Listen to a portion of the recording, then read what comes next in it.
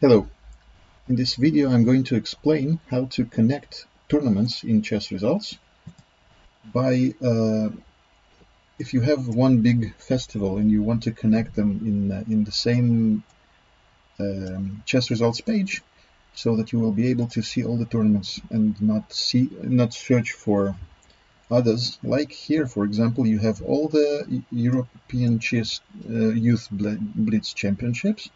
We have Open 14, Open 16 sections, Open 18 here, so that you will be able to go from one to another without looking for them in the main page.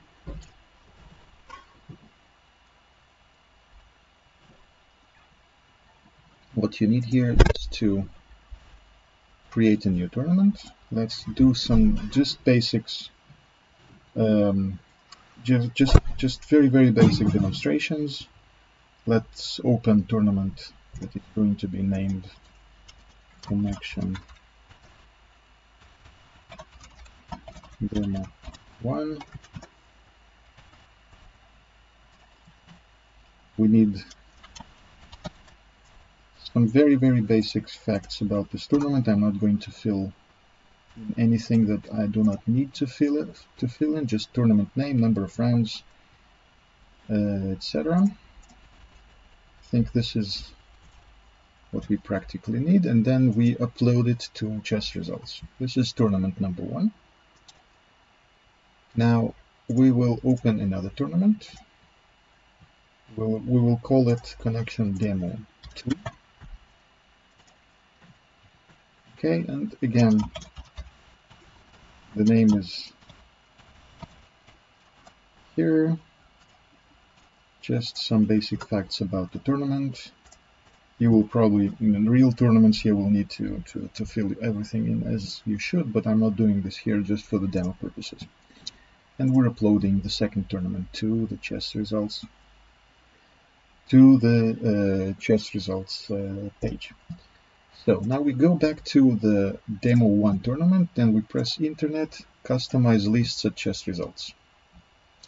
This is going to be the key for our tournament, for connection of the tournaments. Here you can see the database key. This is the number of the tournament in the database.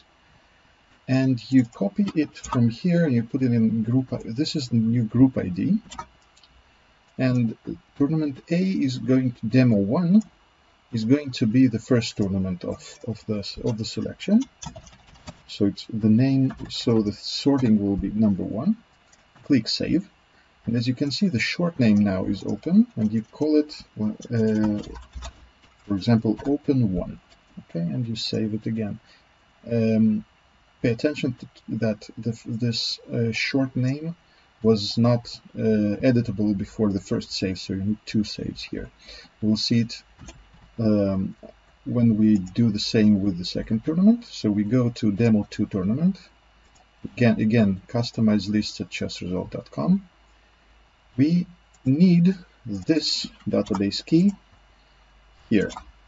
And pay attention that I'm not taking the database key from the second tournament. I'm taking the database key from the first tournament. If you're going to have 15 tournaments, for example, or several tournaments, just use the database key from the first tournament, which is going to be the one that defines the group. Now, the sorting within group of this tournament is going to be number 2. As you can see, the short name is not editable right now. We can't change anything here, so we need to click Save. Now we're able to edit it here, and we put Open B section name. So now this is done, and when we go to Show Tournament, you can see that Open 1 and Open B tournaments are connected now. We can go from one to another with just one click. Hope you enjoyed the video. I would appreciate a like, and see you in another one. Thank you very much.